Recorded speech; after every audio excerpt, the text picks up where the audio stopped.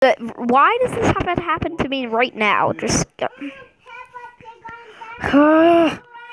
anyways, we will be looking at which PPSH is better in Call of Duty history. So, there are 3 PPSHs total in Call of Duty history. First one, when we've first been introduced to the PPSH, is, in fact, the World at War PPSH. That title is by Treyarch. So, that is our first PPSH. Our second PPSH is, in fact, Call of Duty Black Ops 3 PPSH. Well, actually, the World at War is called the PPSH 41. So, Call of Duty Black Ops 3 PPSH. So, I have some gameplay of it in Black Ops 3 right now, in the background for you guys. But, and then third and final version of the PPSH is Sledgehammer Games title, Call of Duty World War II PPSH. So, with all that being said, we're going to look at stats, personal preference, and all around how good each PPSH is going to be for you guys to use. So, our first one, by the way, for the sake of this video, both World War II and World at War PPSH is called PPSH 41. So for the sake of this video, I will be naming the World at War PPSH, World at War, the World War II PPSH, World War II PPSH. Okay, so anyways, and then World at War PPSH 41 and Black Ops 3, just regular PPSH. Not regular PPSH. You get what I mean. So anyways, so we're going to take a look at fire rate for all 3 of them. So the winner of the fire rate category is, in fact, that drum roll sounded a lot better in my head when I was thinking of a script for this video, but whatever. The PPSH 41 from Treyarch's title, World at War. And then coming in second place is the PPSH from COD Black Ops 3, and the slowest fire rate is, in fact, the World War II PPSH. So anyways, now we're going to actually take a look at recoil category. So, recoil category, exactly how fire rate category is, just reversed. So, World War II PPSH has the least, and then you guys can figure that out. So anyways, now we're going to take a look at damage. So, the winner of the damage category is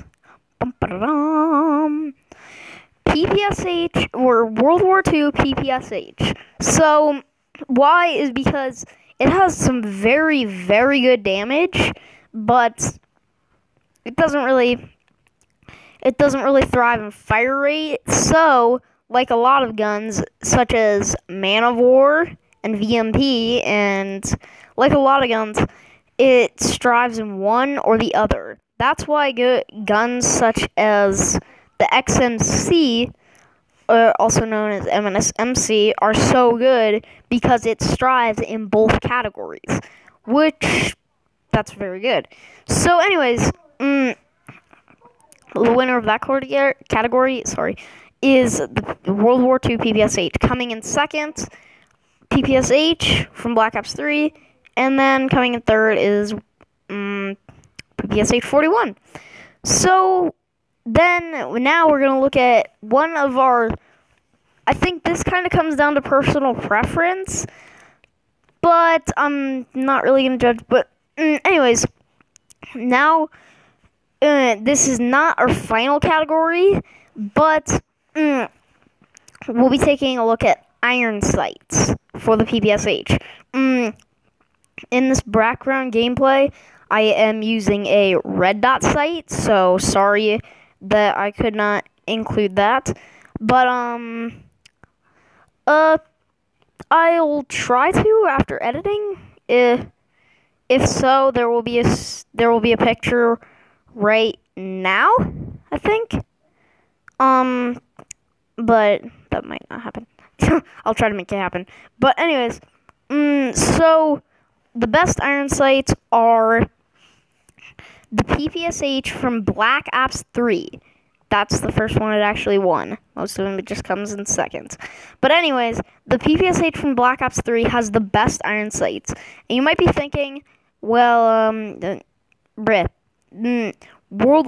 at War PPSH and Black Ops 3 PPSH have the same iron sights. But that's not quite true. Black Ops 3 PPSH's iron sights are the slightest bit more circular with a red dot in the middle.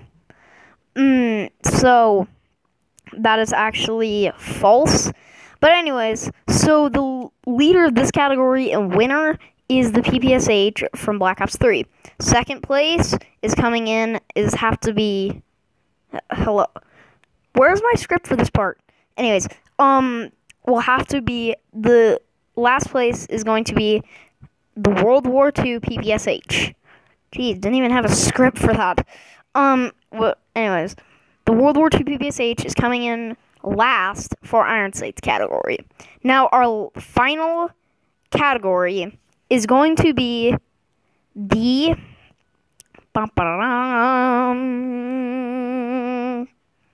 range of the PPSH. So, the range of the PPSH is actually, or all three PPSHs. I need to stop saying PPSHs. That just sounds horrible. Anyways, the range is going to be, the winner of this category is actually going to be the World War II PPSH. Jeez, I can't even freaking, say it right. The World War II PPSH is the winner of this category. Second place, the Black Ops 3 PPSH, and third place is going to be the freaking World at War PPSH. Anyways, the PPSH 41. So, with all that tied together, if you guys can do proper math, which I can't, the winner of PPSH Showdown is actually going to be the World War II PPSH. Why is that? It may lack in fire rate and iron sights, but there's some ways to counter that. One is going to be, you can just throw a red dot sight on, even though World War II sights from the beta, just sucked. You can throw a sight on. Also, they're not that bad. It's not freaking looking through an iron sights of an M8A7. It's not like that. But, so they're not that bad. And fire rate, that's not, you can put rapid fire on. Also, that's not even that good, because as you guys saw when I did the fire rate or recoil category, the PPSH, the World War II PPSH strived because it had the lowest fire rate.